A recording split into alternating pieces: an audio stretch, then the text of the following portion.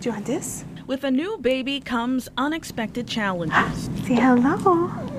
But baby Hudson's condition was something unimaginable. He was born with bladder exstrophy, where the bladder formed outside of the body. The most striking feature is that the bladder is literally inside out, and it's protruding up through a gap in the abdominal muscles and in the skin. Doctors John Krieger and Travis Groth are two of Hudson's surgeons at Children's. Their team breaking ground with a first-of-its-kind operation.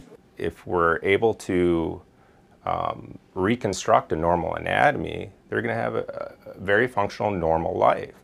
The surgeons worked closely with two other renowned children's hospitals, Philadelphia and Boston. The teams traveled to each case to watch, assist, and learn. Our three teams now more than triple the experience we have together. So we're doing more of these cases than we ever have before by collaborating. A surgery like this takes at least 8 hours. Imagine that for an 11-week-old. The Bobbers say they are grateful to the team here at Children's for treating Hudson like one of their own. They cared for him like it was their own child. You know, they didn't put him in a crib and roll him to the OR. They carried him to the OR, and you know, it was that extra touch.